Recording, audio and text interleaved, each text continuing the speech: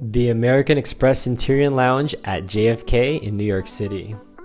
Located in Terminal 4, right after you pass security, you just make a left and you'll see it there in all of its glory. As usual, members can bring up to 2 guests, so usually if there's time before our flight, I'll search for someone to join Kayla and myself just to pay it forward. We went there on a Monday night. Our flight was at 8:15 p.m. and we got to the lounge at 6:30 p.m. About an hour to enjoy the lounge and not too many people. Something that was really cool is that this lounge is 2 floors. It's kind of a mirror image on floor 2 and floor 1 with the bar, the food, the seating area.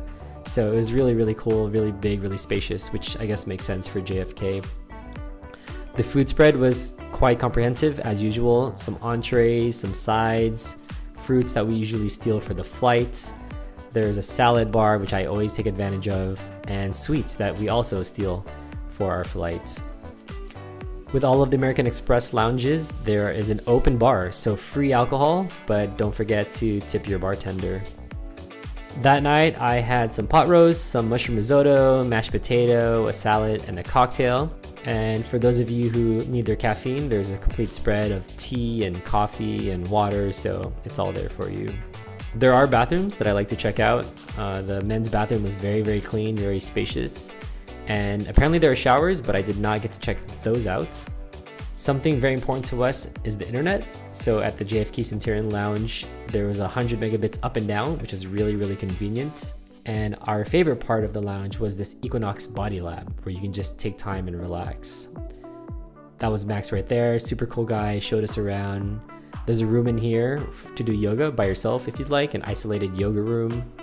There's another room with a vibrating relaxation meditation chair.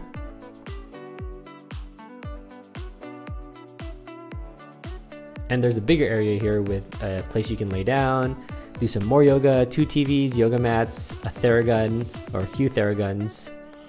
But Kayla and I took advantage of these leg warmers / compressors.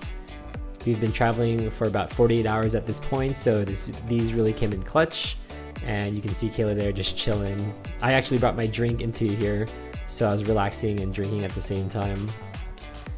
And before our flight, I hopped onto that vibrating massage chair. Nothing too special, just sounds and relaxation.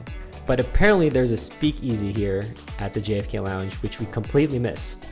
So we're definitely gonna have to come back and then find that speakeasy and enjoy some drinks over there.